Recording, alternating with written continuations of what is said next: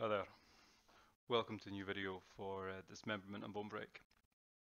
There's been a lot of people asking questions on how to swap out the meshes on the characters. So what I'm going to do is I've downloaded a pack from New Punch Studio, Skeleton Zombies. The reason I've chose this pack is it has some body parts and the zombies are pretty slick. So before I bore you to death, let's get cracking. So this is nice and simple. So what we're going to do is go skeleton zombie, zombie BA, and then find the zombie that we want. This is going to work the same with any skeleton mesh, obviously. Make sure it has the same skeleton as the Unreal Engine skeleton. If you have a different skeleton, you'll need to create a mapping for that. Okay, there's loads of tutorials online, but if need be, I can make one on that. So right click, skeleton, assign skeleton. I know this is the skeleton we need, so scale mannequin skeleton, and we can just double check by the path that this is the main one that we actually use within Dismemberment and Bonebreak. Cool. Quickly give a check down to the current bone and target bone list. Make sure you're not swapping any legs or arms around. Hit accept, and that's it, job done.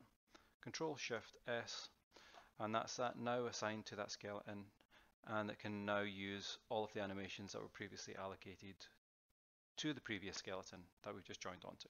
So let's just do zombie BB now, just so we can go through that one more time. Click on the skeleton mesh, right click, skeleton, assign skeleton, SK mannequin skeleton, skadoosh, job done. Control Shift S, save all. So any other files that have been affected, animations, whatnot, that may have been updated during this, will just be saved and job's done. Cool, so that's the difficult part done. Now if we go to blueprints, characters, AI, and let's just swap out some zombies. Beep, beep, ba-da-ba. Right, so click on mesh. What we're going to do is just go to material and click on these two yellow bits at the side, the two wee backward reset arrows.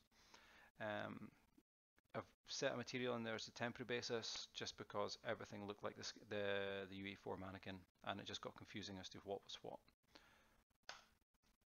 Click on the SK mannequin, BB, and then let's just look for the one that says BB1 mesh. Excellent. So animation class, stupid zombie walk, compile, save, and now we should have walking zombies.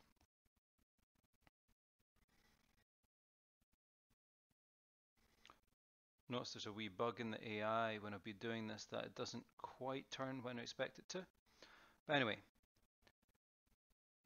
here we go. It's a quick wee patch to get that. But as you can see, the character is indeed moving, and we can just shoot that a wee bit. Oh, I just killed him. There we go. It's ragdolling nice. It's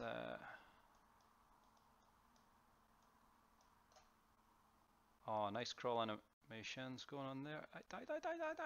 Right, cool. Oh, this. So I'm having too much fun here. There we go, had to be done. Thanks for watching. Hope you enjoyed the video. If you did, hit the subscribe button at the bottom, and catch you later.